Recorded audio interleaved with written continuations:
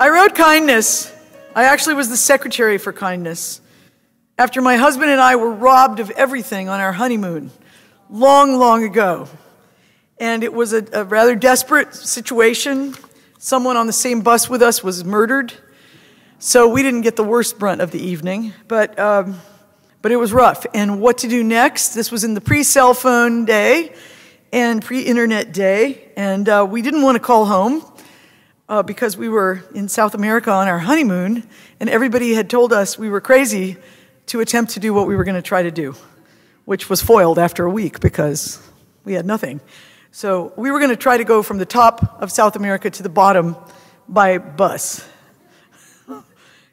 And a man came up to us and was very kind. And afterwards just spoke to us and was kind. And so afterwards I was trembling, I was very, very anxious. And I just sat. The only thing I had left was a little tiny notebook and a pencil that had been in my back pocket. And I sat in a public plaza in Popayan, and this poem was spoken out of the air to me, and I just copied it down. Kindness. Before you know what kindness really is, you must lose things. Feel the future dissolve in a moment, like salt in a weakened broth. What you held in your hand, what you counted and carefully saved. This must go, so you know how desolate the landscape can be between the regions of kindness. How you ride and ride, thinking the bus will never stop. The passengers eating maize will stare out the window forever. Before you learn the tender gravity of kindness, you must travel where the Indian in a white poncho lies dead by the side of the road. You must see how this could be you. He too was someone who journeyed through that night with plans and the simple breath that kept him alive. Before you know kindness as the deepest thing inside, you must know sorrow as the other deepest thing. You must wake up with sorrow. You must speak to it till your voice catches the thread of all sorrows and you see the size of the cloth. Then it is only kindness that makes sense anymore.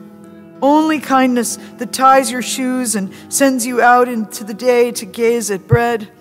Only kindness that raises its head from the crowd of the world to say, "It is I you have been looking for," and then goes with you everywhere, like a shadow or a friend. For me, being a person at that point who really trusted the act of writing things down, that if you wrote things down, you could kind of grow into them later sometimes. You could kind of come to believe them later. Or sometimes something would come out of your pen and pencil and you weren't even sure you understood it. As a comparative religions major in college, I knew that when I was writing these high-blown papers, often I would say something and I'd think, wow, I hope that's true.